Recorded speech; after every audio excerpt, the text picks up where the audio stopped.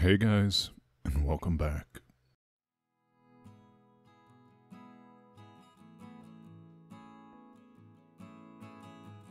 Well, I guess I have some explaining to do.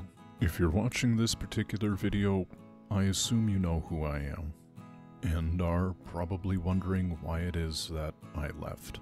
You know, I wish I had an actually good excuse, but the fact of the matter is, I don't.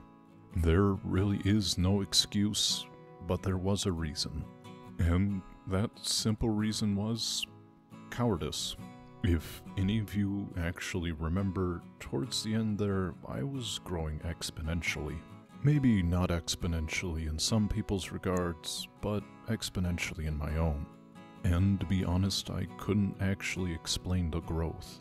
I couldn't rationalize to myself why people would particularly care about what it was I was doing. You see, I think at the time I was suffering from an inferiority complex, if you will.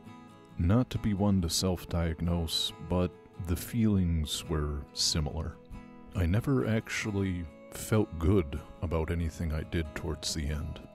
I always felt that the video topics were boring. I felt the video editing was sloppy. At times, the videos felt unoriginal. The audio sometimes wasn't the best. And Lord, don't get me started on those thumbnails.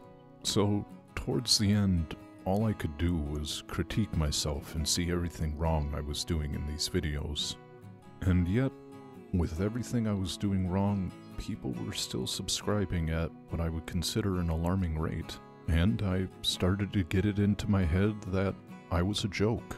That maybe the only reason why people are here is so they could come and make fun of me.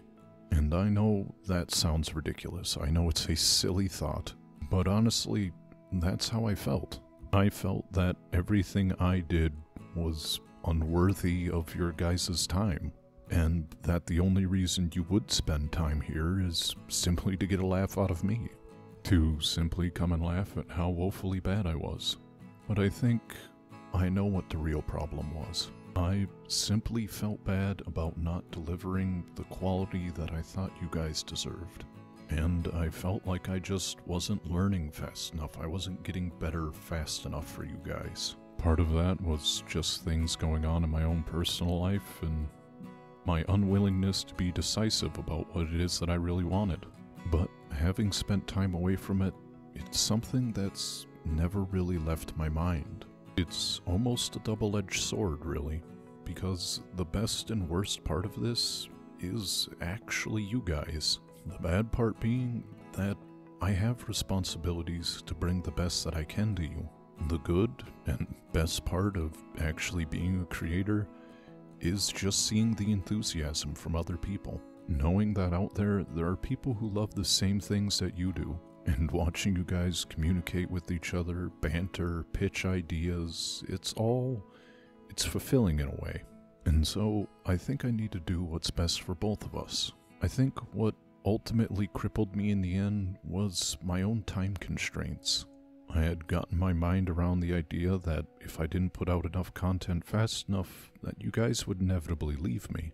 And for maybe somebody skilled in this and has been doing YouTube for years, it wouldn't be so bad. But I always felt like there was a deadline crunch and ultimately led to a lower quality video in the end. And to be honest, I probably should have just explained that in the beginning. I should never have left and just explained that I had to slow down. So I think that's the new direction I'm gonna go. I think I'm gonna move at my own pace and do what I think is right. And turn out work that I can be happy with. But that's enough feeling sorry for ourselves, because the radius ain't going to explore itself and there's a lot of work to be done. But that's all I got for now, guys, and I'll see you later.